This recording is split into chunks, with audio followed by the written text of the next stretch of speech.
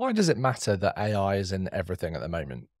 Well, there's a few reasons. I mean, you, like I, have probably been trying all sorts of different tools, productivity tools, creation tools, imagery, text. It's all doing it right now. AI is being built into every tool that you probably use on your computer right now, with the exception of this streaming software that I'm using, which is frustrating.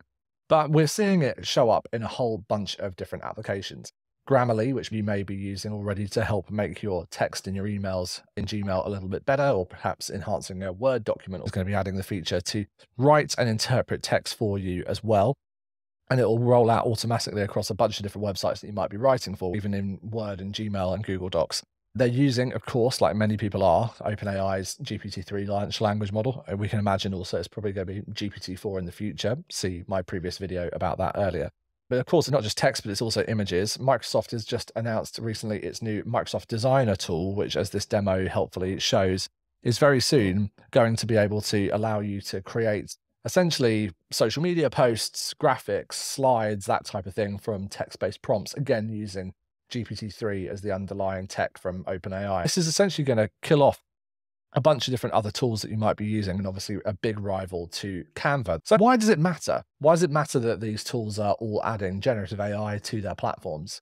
Well, the big thing is that they begin to raise consumer public expectations of what these platforms can do. We've gone from expecting these tools to kind of give us some level of assistance akin to like spell checking, to now essentially being able to do almost all of it for us, or certainly accelerate the process.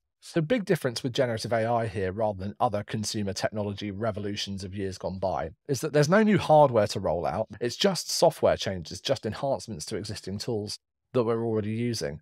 And that removes massive barriers that for other technologies we've previously seen people have to get over. There's also no expense of people buying new devices like, kind of smart speakers, for example.